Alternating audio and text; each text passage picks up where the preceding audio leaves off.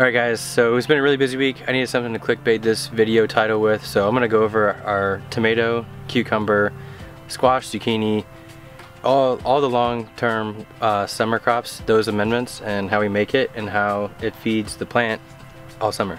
So we got biochar mixed with compost, that's the Miramichi green product, alfalfa meal, feather meal, azomite for micronutrients, some harmony, EM1, which is a microbe solution, endomycorrhizae, seaweed, liquid seaweed, and a couple other things that is pretty unique to our climate, but I'm not going to put that in this video because we're an actual business and not a YouTube channel, and I know some people will copy that here, so I'm not going to put that in there. You put in the biochar, then you mix all the amendments with the biochar dry, and then you put water in there and you get it to a consistency where it's wet, like you can make a ball with it, maybe a little wetter.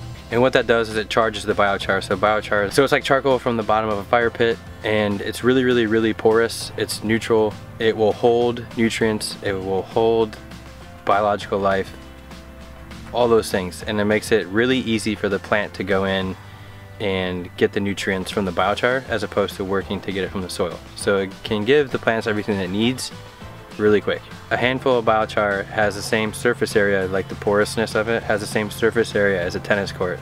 So the amount of nutrients and water, more importantly water, that can hold is insane. So we've been growing tomatoes this way for 3 years and it's worked out really well for us. The only thing we do in between is some foliar ferts, and we might try some fertigation this year. That's where you put we would put seaweed in with the drip tape and feed the plants that way if they need it. So of course in the beginning we got our soil tests and got our soils right chemistry wise, and now we're focusing on the biological side. But for these long season crops, they're going to pull nutrients out of our already amended soil, so we're just giving them what they're going to pull out, and they seem to be really happy with it. So each plant gets like around a handful each, and we dig the hole, put the plant in, and then put the biochar mixed it with the native soil next to the roots of the plant or the base of the plant, and let it do its thing. Happy birthday, George. Thanks. Mold. 31. We've got a super busy day, busy week. So going back to finish this trellis, some weeding, hilling the potatoes, cultivating, transplanting, pruning, trellising, pretty much everything, just like every week. If y'all are ever trying to join two ropes together for whatever reason, here's a cool way. So you have your string, make a loop,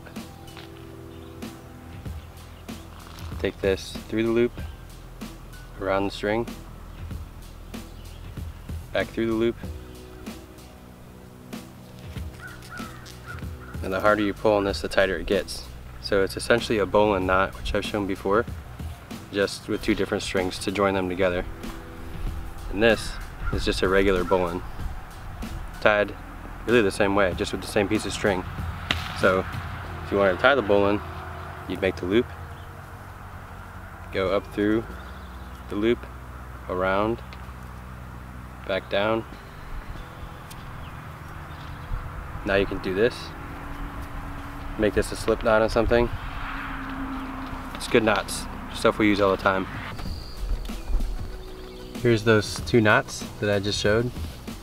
This was one that I cut off before, so I just don't want to waste it, so now it's up here to start the trellis. Make that slip knot, go this way with it, and we'll just wrap the trellis, or wrap the rope around over the tomatoes. So if you buy a Farmer's Friend tunnel, they send you extra rope. So this is what we use for the trellising up top, and you can pull it and make it tight. Like I've shown before in the trellis video, there's tons of different methods to trellis and stuff.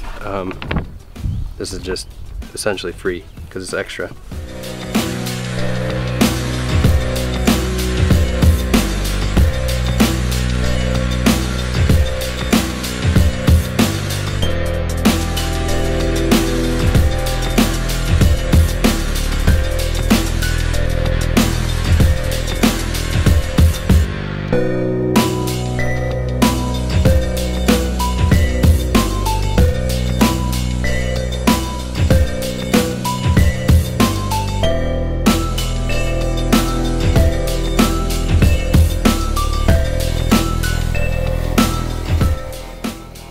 sign coming? Good. I got the other side done. The other side sketched out? Yeah.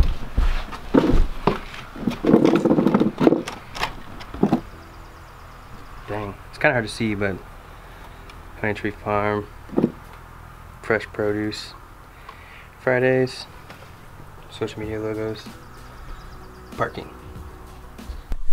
Luna's finally healed up. She's having a blast. What's up, buddy? You having fun?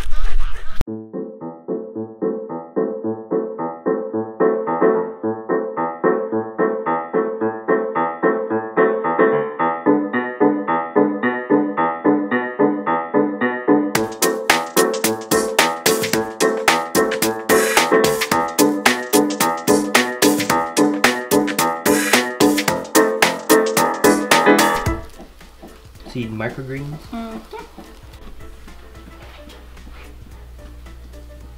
Rain day today, so can't really do any field work, so we're just gonna get an early start on harvesting.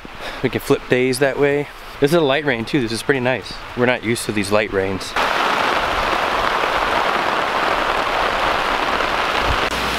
Second time we've been able to do this.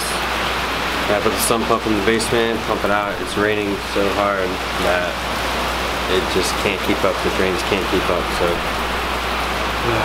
like 5 or 6 inches of rain just tonight.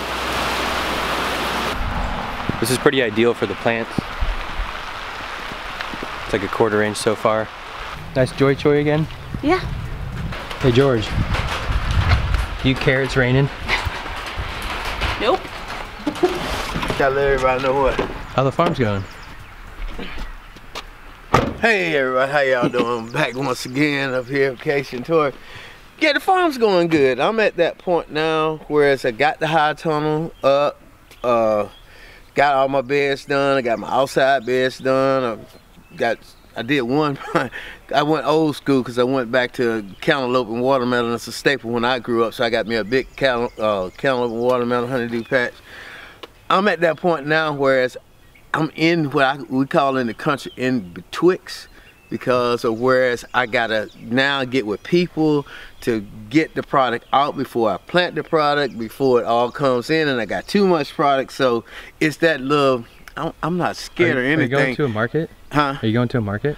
Well, I'm trying to come up there where Casey is up there. They got room up in there Charlotte? In Charlotte Farmers Market. And then I'm looking at, because I've been an arborist for so many years and I got so many tree clients, I've been talking to our previous clients about what we're doing, and they seem to be interested. So it'll be a kind of all skewed CSA. Because my code word, when y'all come on Instagram, when you come to look for me, the code word to get the tea discount is what you got. And then I'm gonna give you my fresh list, tell you what I got, and then you can just buy what I got. You make the Instagram yet? Not yet. Come on, man. Casey's gonna help me do my Instagram, y'all. Somebody help me. Because I'm old school. I'm trying to even use this raggedy phone system, but see y'all down the road. Harvesting and washing out in this cold rain. Can't beat that. Oh! That was an awkward laugh. Definitely not editing that out. Come on. Hey, you're 31 years old now. Yeah, trying to embarrass an old lady. Yeah. Nice gold beets. Some more carrots. Changing the oil in the BCS.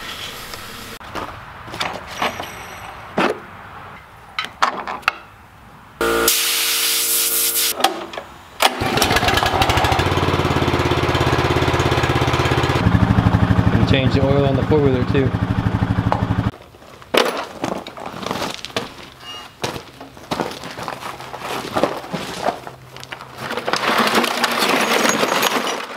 Epically organized tools. Ooh, that oil is bad.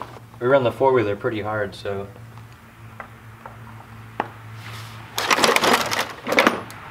About 40 degrees outside, everything seems to be okay.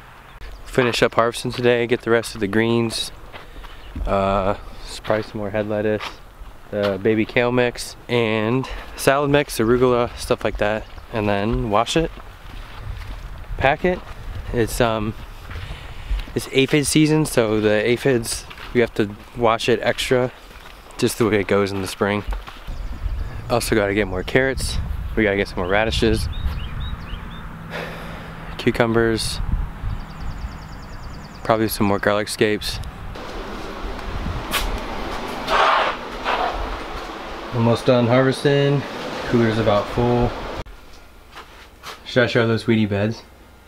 It's bad. Or should I go take a picture of something that looks perfect? Alright guys, in plot 10, so the 3 new tunnels. So remember, I was talking about this weed purple violet, this stuff that was growing up in here. Well, why didn't we weed this tunnel at all? Because I know that we can still harvest what we need to, and then we'll just tarp it and kill it that way. So I could have went through and with the girls and everybody, and we could have came through the screwdrivers like we did in the carrot plot. That is gonna make more money anyways, and I needed it more, so we did that over there. But you can see how bad it is. It's really bad, but I've probably already gotten like almost 30 pounds of salad just from this little section here. So I can still harvest all the salad through here, and then we'll just tarp it after. No big deal. That's to be expected when you're working with new land, so whatever. So no sense in beating yourself up. Welcome to working outside. You can see the difference in the carrot beds. We weeded these, and then this bed was really bad, so we tarped it.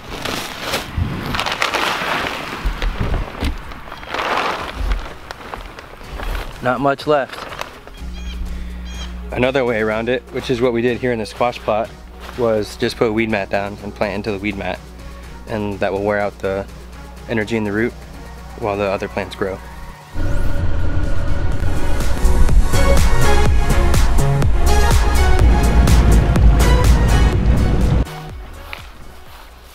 Whoa. Got some strawberries for you. Nice. I ate the rest so you can have all these. Oh, you did? Yeah. They never make it to the market. I eat them all. What you got left, George? Spinach, cucumbers, peas. Janie and Lilo will be here soon, so they can help with that. And I'm gonna water the nursery and then help them. Sweet. I still gotta get salad and carrots and arugula. Sign looks good. Thanks. How's the pre-orders going, George? Good. Looks. It's hard to move in here. We need more shelves. We do.